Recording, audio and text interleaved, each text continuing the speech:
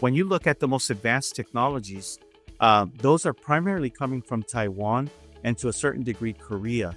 Later this year, Intel will be rolling out their 18A process in Fab 22 in Arizona. So we will start seeing some of advanced technology begin to be produced in America. But today, over 90% of the most advanced technology is coming from Southeast Asia and Korea, and primarily from TSMC. So TSMC today controls about 70% of the total foundry industry, and they're driving and growing twice as fast as all the rest of their competition.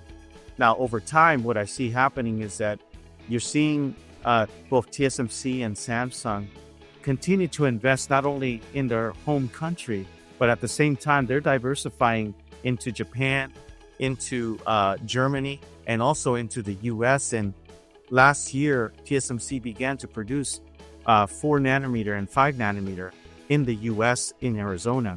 And you can expect that over the coming years, they're going to have a lot more concentration of capacity in North America. And so that's just the advanced technologies. When you look at some of the mainstream and mature technologies, a lot of those technologies today are coming either from China or the US and Europe, but mostly in Asia Pacific. So companies like UMC and Global Foundries and SMIC, they are the biggest players in those spaces, and they serve industries like automotive and industrial and consumer electronics.